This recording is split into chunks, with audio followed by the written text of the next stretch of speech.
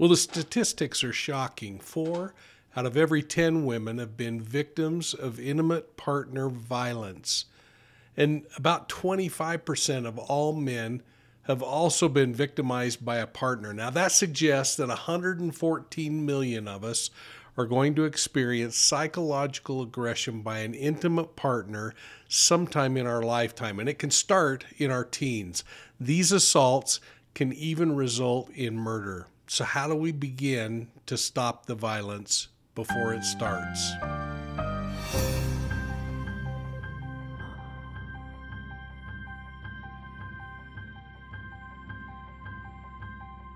Welcome to Profiling Evil's Academy, Season 3, and this episode on intimate partner and family violence. Now, if you're one of the university students or my Profiling Evil channel members, welcome back and thanks so much for your support. Please, everybody, take a moment and hit that like and subscribe button and ring the bell so you're getting all of our videos and you're notified when a new one is released. And if you don't mind, share us with your friends and your contacts. And keep in mind, you can find Profiling Evil on YouTube, Facebook, Instagram, and Twitter. And you can always check us out on profilingevil.com. Now, intimate partner violence is not only criminal, but it's a serious public health problem that can impact and have a profound lifelong impact on our lives, our well-being, and frankly, opportunities.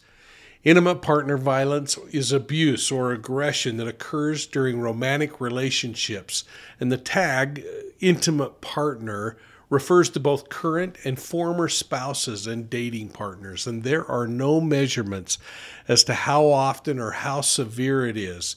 It can range from one episode to repetitive, impactful, chronic events that last over a lifetime. Intimate partner violence includes any of the following behaviors. Things like physical violence, such as when a perpetrator hurts or tries to hurt a partner by hitting, kicking, or using some kind of other violent force. The violence can be sexual, like forcing a partner to do something they don't want to do. Stalking is another form of violence where, when repeated, and unwanted attention and contact causes fear or concern. It's stalking. That fear could be for their own safety or the safety of somebody who's close to the victim. Now, it's not always physical, though. Psychological aggression is the use of verbal and nonverbal communication with the intent to harm a partner mentally, emotionally, and frankly, to exert control over them. And if that's not enough, the abuse can lead to other serious health issues and economic concerns. So the good news, according to the experts, is that intimate partner violence can be prevented. You know, I've made this comment many times, and I don't have anything to back it up but my own experience, but I don't believe domestic violence will get better on its own. It's going to take real work and often professional help or separation from each other to have it get better. Intimate partner violence affects millions of people in the United States each year, and I suspect those numbers globally are not much different than what we're experiencing here.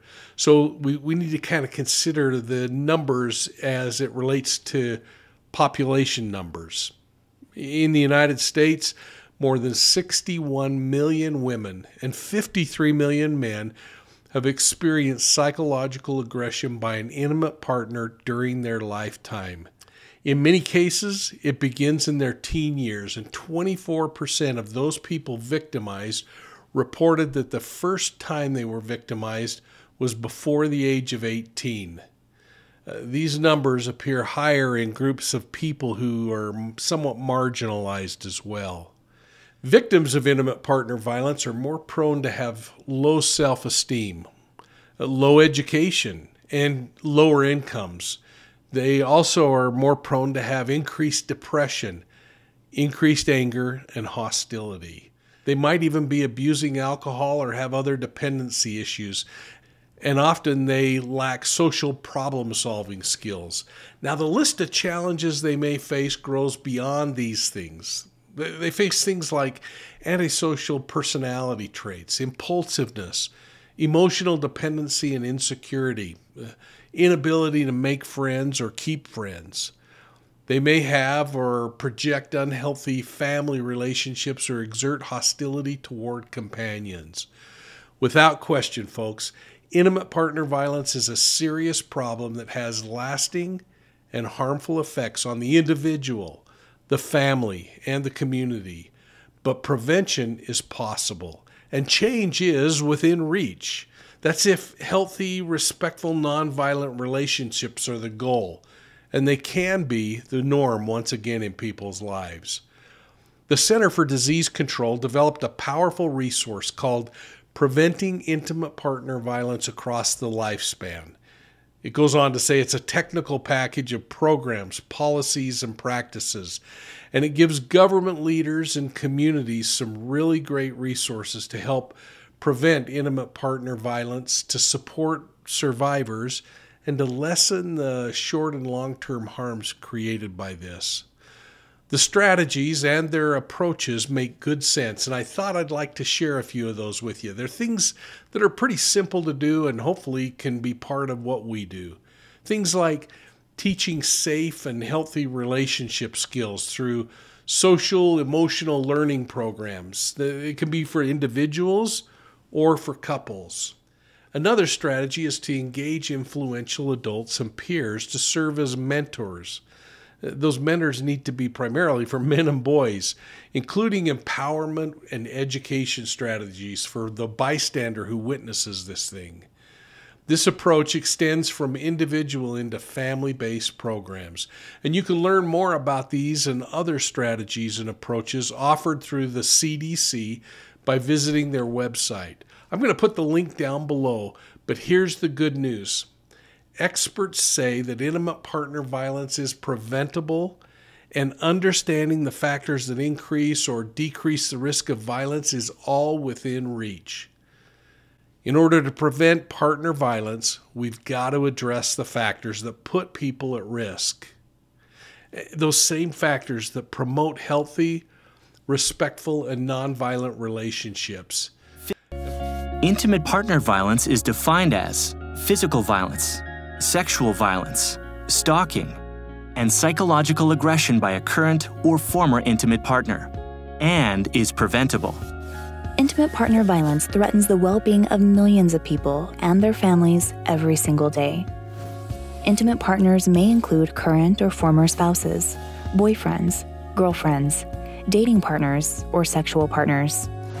Intimate partner violence can occur between heterosexual or same-sex couples. Some victims may suffer just one experience, while others endure violence that lasts for years. 1 in 4 women and 1 in 9 men have experienced intimate partner violence in their lifetime. And 1 in 10 high school students have experienced physical teen dating violence, which is a form of intimate partner violence. Intimate partner violence consequences are widespread. It impacts physical and mental health. It results in billions of dollars in medical, mental health, and lost work productivity costs. But the good news is that intimate partner violence is preventable. We have strategies that can help you prevent this problem in your community. We can prevent intimate partner violence by teaching safe and healthy relationship skills, engaging influential adults, working to prevent violence starting in early childhood, creating protective environments, strengthening economic support for families, and supporting survivors to increase safety and lessen harms.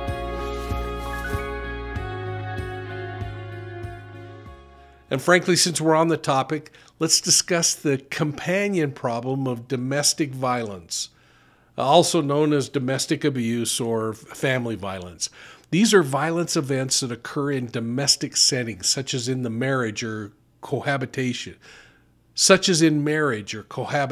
and it can be confused with intimate partner violence, but it really is its own classification because it also involves violence against children, parents, or the elderly. Now, domestic violence can assume multiple forms, including physical, verbal, emotional, economic, religious, productive, or even sexual abuse. And worldwide, the victims of domestic violence are overwhelmingly women. women tend to experience more domestic violence than men. It's just a fact. The World Health Organization estimates that 1 in 3 of all women are subject to domestic violence at some point in their life. And believe it or not, in some countries, domestic violence may be seen as justified or legally permitted, particularly in cases of actual or suspected infidelity on the part of the woman. Can you believe that? Research supports that there is a direct correlation between a country's level of gender equality and the rates of domestic violence that occur in those countries. So in other words, countries with less gender equality experience higher rates of domestic violence. Domestic violence is among the most underreported crime worldwide for both men and women. And in most cases, the abuse in a domestic violence situation, the abuser believes they're somehow entitled to do that, or that it's acceptable and justified. Studies show that these behaviors will produce an intergenerational cycle of violence. That cycle extends to the children and other family members who may feel that such violence is acceptable or condoned, and many of these abusers don't even consider themselves abusers. In these abusive relationships, there's often a cycle of abuse during which the tensions rise and an act of violence is committed. It's followed by a period of reconciliation and calm. The victims might be trapped in domestic violence situations through isolation, power, control, traumatic bonding, this bonding to the abuser, cultural acceptance, lack of financial resources, fear, shame, or out of the effort to protect the children. And this is a tough one to ask, folks, but what are your thoughts on this? I want you to take a moment, go back and watch my videos with Dr. Ramani and also with Dr. Jane Monckton Smith, where we talk about domestic violence and domestic violence leading to homicide. So here's a tough question for you. Many of you have personally experienced domestic violence or intimate partner violence. If you can, what do you want to share about that?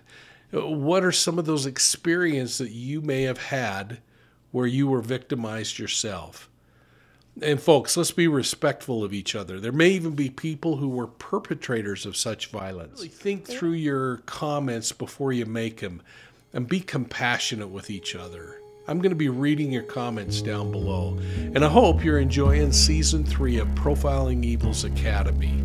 We're discussing criminal behavior in deeper detail, and I hope that you're taking time to hit the like and subscribe button and ringing that bell. And don't forget, check us out on Profiling Evil Podcasts on your favorite podcast platform.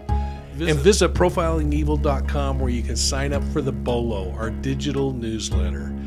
And make sure you're going back and watching some of those other videos in the Academy series. Well, thanks for listening, and we'll see you soon at the next crime scene.